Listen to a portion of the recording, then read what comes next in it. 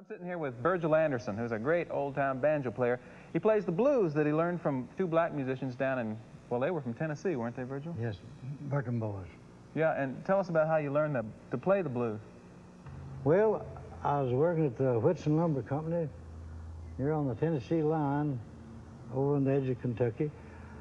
And they come in there playing this music, this blues, and I got with them and I learned this blues from the Bertrams boys. And they were black fellas, right? Yes, there was black people, yeah.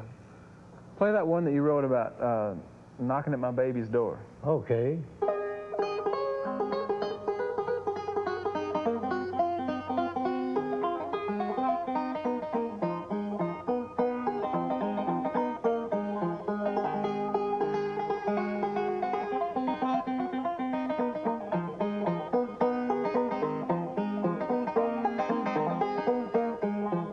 It was rain last Monday morning.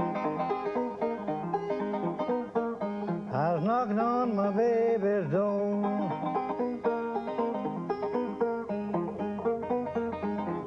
She says, get on down that road.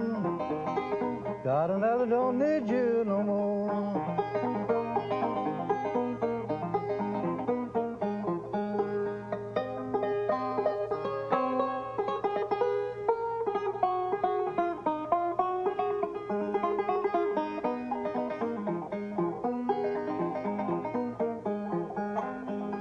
Somewhere down in town,